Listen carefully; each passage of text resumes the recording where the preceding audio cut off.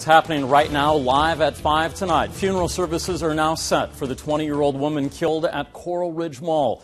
Police say Andrea Farrington was shot in the back by a mall security officer Friday night while she was working. A visitation is set for tomorrow afternoon at the Community Hope Church in Montezuma. Her funeral will be Wednesday morning at 10:30.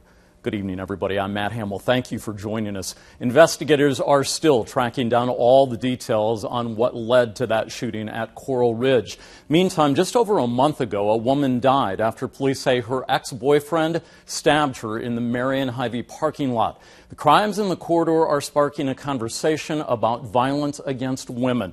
CBS 2 News reporter Steffi Lee talked with resource centers today. She joined us live from Coralville with more. Steffi? Well, Matt, officials are still not saying much about what caused the shooting to happen Friday night here at the mall. And the resource centers I spoke with today also say they don't know what caused these tragedies, but say more needs to happen to educate others on violence prevention.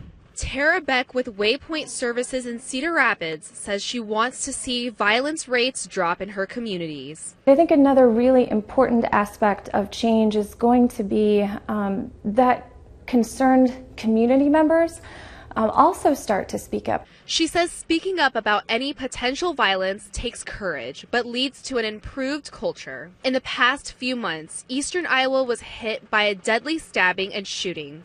Both were young women. 29-year-old Lindsay Donald was allegedly stabbed by her ex-boyfriend in the Marion Hy-Vee parking lot, according to her family. But there's a lot of behaviors that build up to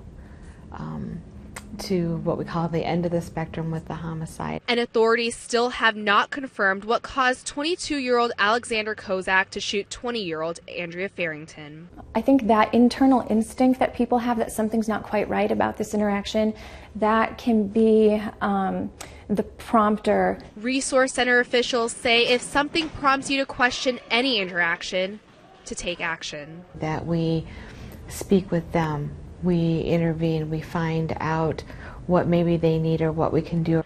Because it's that first step that may prevent a scene like this and a life taken too soon.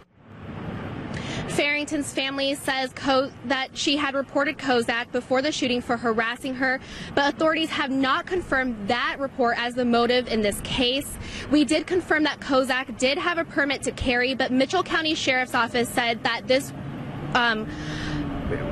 was revoked today, and the mall says it is working with authorities in this investigation. Covering the corridor in Coralville, Steffi Lee, CBS 2 News, live at 5.